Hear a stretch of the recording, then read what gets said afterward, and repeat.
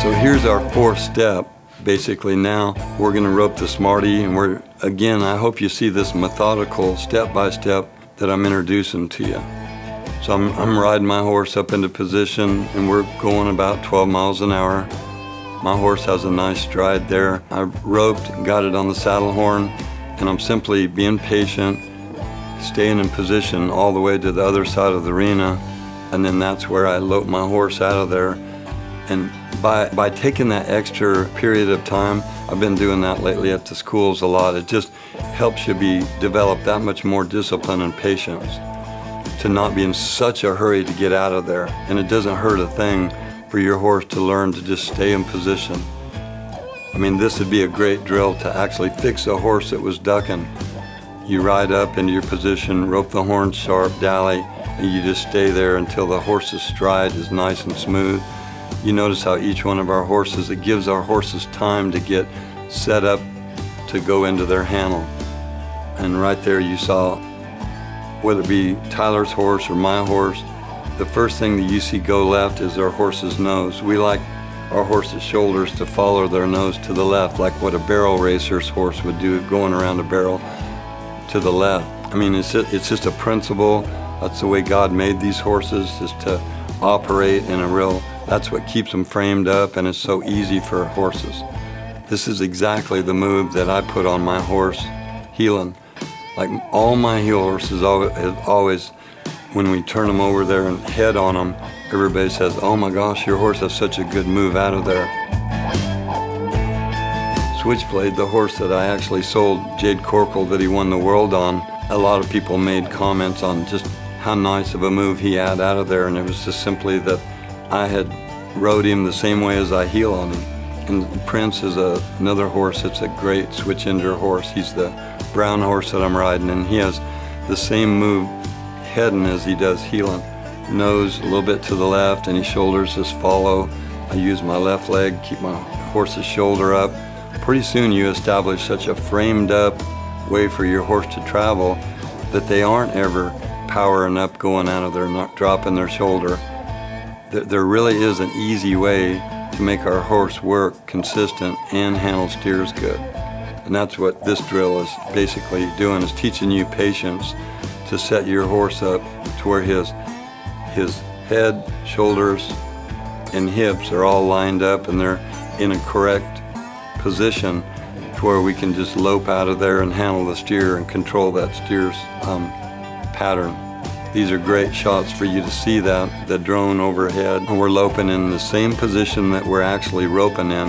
And it's amazing how at my schools it's really hard to get people to see. I want you to just stay in position, the same position that you rope from, because that's where we're going to actually transition from when we start to handle the steer. Everybody wants to leak back or get wide the minute they rope. So this really teaches you discipline to stay in that position and help your horse to get set up. You're seeing the tempo and the rhythm of these horses' strides. I can almost think of music when I'm making runs. I mean, there's such a tempo to a good run. And if you guys start getting onto that, there'll almost be an inner tempo that you're looking for with your swing, your delivery, the way you handle a steer.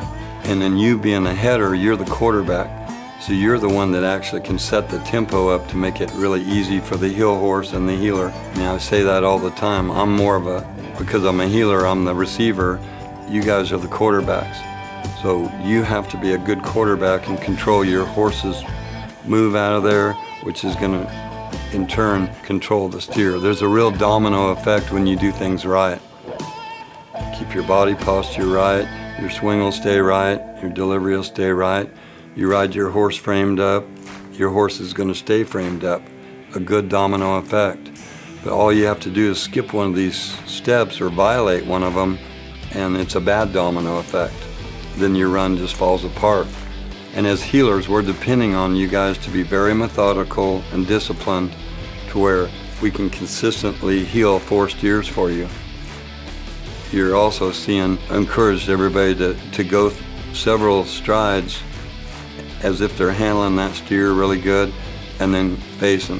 I think it's really good to practice the whole run at certain times. You don't have to do it every time, but to actually lope along and be able to face your horse without the heeler dallying is very important, because we're, in a sense, a good face is pivoting the hind end of the horse around the front end, not the other way around. So you have to learn to use your right leg and keep your left hand still so that you can disengage your horse's hip. And then I even like to have the headers, you know, back up a little bit. And that really helps finish our face up. So we'll watch a little bit of footage here and just watch how everybody's working on their staying in position. That's a great shot of that. How good Ashley's concentrating on staying exactly in the same spot. Tell me that's not going to help her to rope consistently by really showing that horse exactly where we want him to be before we ever go out of there. Ashley did a great job there of pivoting her horse's hind end around her front end, and that would have kept the pressure on the steer's head all the way until the face, where the heeler would not ever lose a leg. When you face the wrong direction, it puts slack in the rope, which causes the steer to pull his leg, and a lot of times I could lose a leg if I rope 2 feet if you face with your left hand too much and send slack down that rope. So everything about what we're doing is making an application to a live run. So we only have one step after that, and that's to go to live cattle. So you can imagine mixing and matching these drills up to where you maybe just take 5 minutes on the ground, 5 minutes with the Smarty still, 5 minutes of doing this, and then 5 minutes of roping the Smarty out of the box. That's 20 minutes, and then just move right into live cattle. If you do that every time, you can actually say that you have a practice program. And you stick with that practice program, you're going to build such a strong foundation that your confidence is going to be through the roof. The way you ride your horse, the way your body posture is, the way your swing is, the way you're handling cattle.